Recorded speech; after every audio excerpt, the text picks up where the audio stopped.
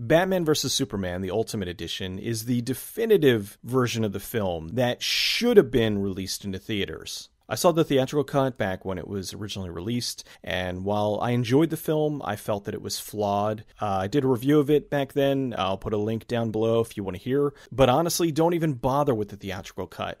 What strikes me as odd is when Zack Snyder put the movie together and he screened it for the Warner Brother executives, the version that they saw was his director's cut. And there was a rumor that went out about how the executives gave the film a standing ovation. They loved it. And so I don't understand why. Here's the version that they really enjoy. This is, hey, that was great.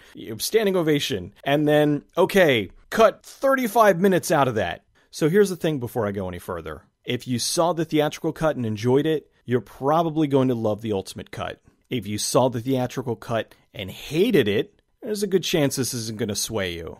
That said, I'm going to get into some spoilers to talk about the differences between the theatrical cut and the director's cut, really what I feel that they fixed with the film. So if you haven't seen the Ultimate Cut yet, it's on direct-to-video now, but really the only option is to buy it. And at this point, it's so close to the Blu-ray being released, just wait and either rent it or buy it. But at this point, it's too close to spend the $20 just to get a digital copy of the movie. Okay, first off, even though the movie's longer, because of the new edit, it flows so much better. That was one of my problems with the theatrical cut. Because of the choppy editing, it felt a little disjointed, and I thought that it felt overlong. But with this, with the new edit, I believe it's 35 minutes of new material, and everything is kind of back in place. It's in the proper order, and they inserted the scenes that were supposed to be there to help the movie flow along better. Because look at the theatrical cut,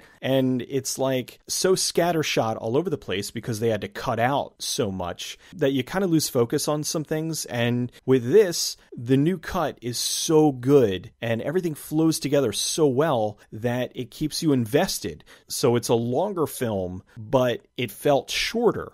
With the theatrical cut, I wasn't crazy about Jesse Eisenberg's portrayal of Lex Jr. He didn't feel menacing enough, and there wasn't really a lot of explanation as to what was going on, what his motives were. And in the Ultimate Cut, we actually get that. They showed how much he was manipulating things behind the scenes. There was a whole huge subplot about how Lois was investigating the bullet that she got from the Africa sequence. While she was investigating this, it kind of showed that there were certain people in positions of authority that were afraid to get involved in this. It also showed how Lex was manipulating both sides, how he was trying to sow public distrust of Superman, as well as making Batman to be thought of as evil. In the theatrical cut, Batman would brand his victims, and while they were in prison, they would get murdered. It was almost like the bat symbol was like a target. So in the theatrical cut, it made it seem like Batman wouldn't do the killing, but he would brand these people, they'd go into prison, and they'd get killed.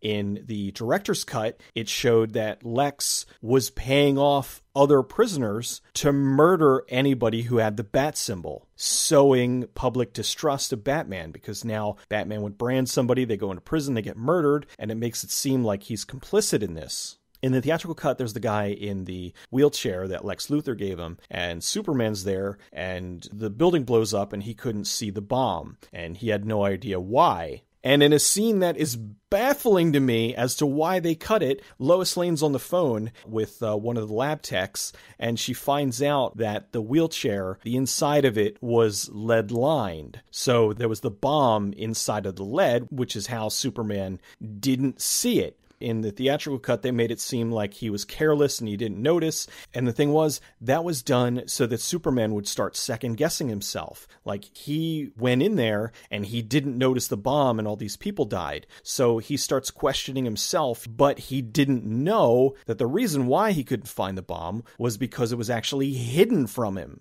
They cut a scene with Steppenwolf, who's going to be the big bad villain of either the Justice League movie or possibly the next Superman movie. I'm not sure, but I know they kind of set him up, and I didn't even know about it. I know after the movie was released, the scene with Steppenwolf, they released it online, but I somehow missed it, and I saw it here, and I was like, oh, that's awesome. They extended the scene where in the future Superman becomes evil and Batman sees the symbol of Darkseid, and that really fleshed that out a whole lot and made it clear that was not a dream. It was a vision that he saw, and Flash was coming from the future to warn him that if they didn't do something, that this was what was going to happen. It also showed Superman being Superman. I know a lot of people were complaining about how Superman wasn't being the beacon of hope that he's supposed to be. And in this, after the bombing of the Capitol building, Superman is carrying victims to the ambulances. And in the theatrical cut, the building blows up and he flies off,